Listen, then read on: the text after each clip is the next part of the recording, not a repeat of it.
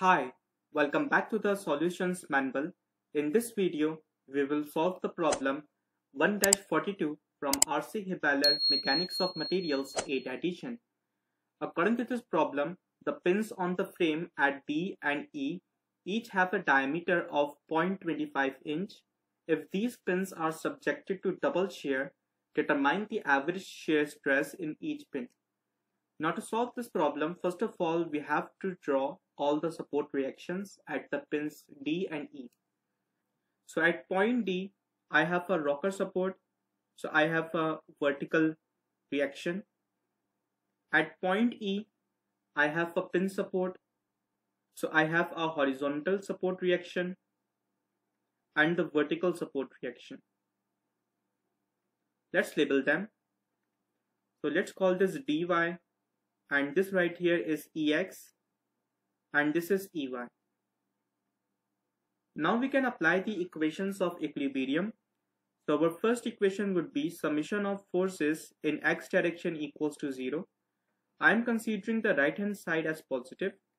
So we have Ex minus 500 equals to 0. So from here Ex comes out to be 500 lbs.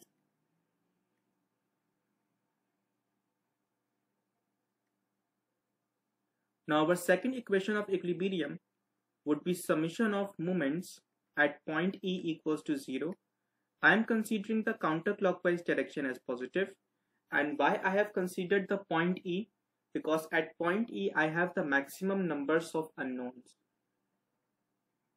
Ex and Ey will not produce any moment about point E because they are passing through it. So there is no momentum for Ex and Ey with respect to the point E. The 300 lb force is trying to rotate the frame in counterclockwise direction about point E.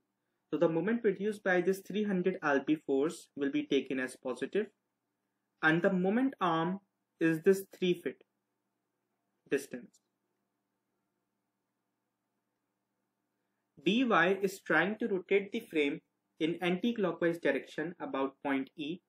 So the moment produced by this dy will be taken as negative. And the moment arm is this 6 feet distance.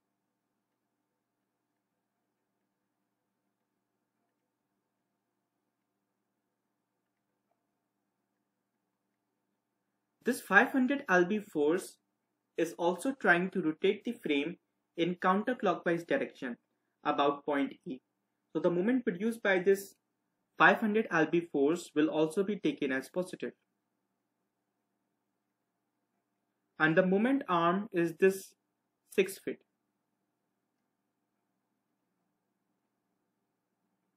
Equals to 0. So when we simplify it, dy comes out to be 650 lbs.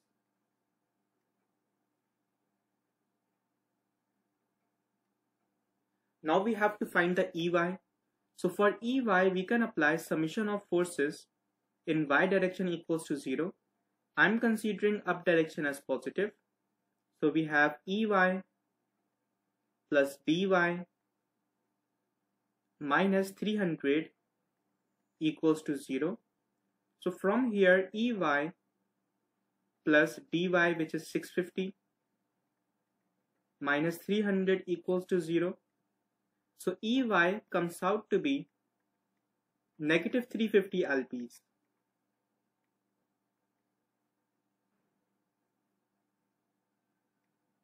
Now we have calculated all the support reactions at pins D and E. So for average shear stress,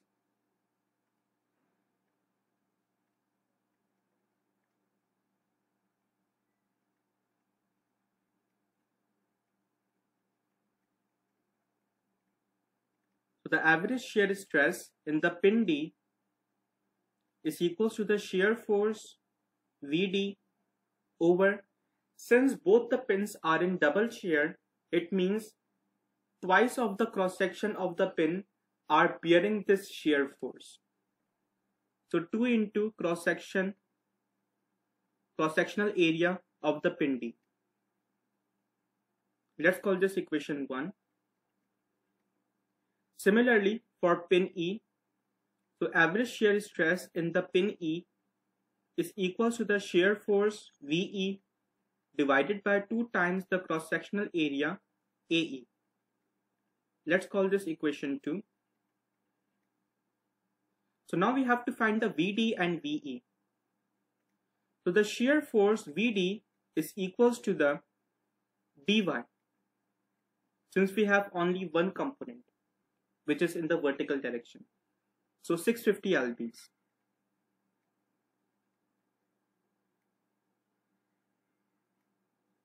Similarly, for the shear force VE, we have to use the Pythagoras theorem, because at pin E I have two components, one vertical component and one horizontal component. So EX square plus EY square. So shear force VE is equals to 500 square plus negative 350 square. So shear force VE comes out to be 610.33 lbs. Now we have to find the cross-sectional area of the pins D and E. Since both of the pins have the same diameter of 0.25 inch, so AD is equals to AE, which in turn is equals to pi d square upon 4, because the cross-section of the pins will look like a circular area. So AD equals to AE is equals to pi by 4 into 0.25 square, which comes out to be, so AD equals to AE comes out to be 0.049 inch square. Now we can substitute all the values in our equation 1 and equation 2. So from equation 1, the average shear stress in the pin D comes out to be 650 over 2 into 0.049. It is equals to 6,621 psi, pounds per square inch. So this is our first answer. And now for the average shear stress in the pin E, we have to do the shear force VE, which is 610.33 lbs divided by 2 into 0.049.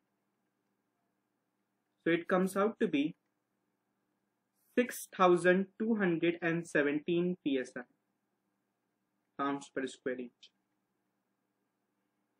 So this is our second answer. So this is it for this problem. I hope you will find this video helpful. If you do, please make sure to subscribe to this channel and also turn on the bell icon for the daily updates. And if you have any questions or any doubts, then feel free to ask in the comment section and I will answer it as soon as possible. Thank you.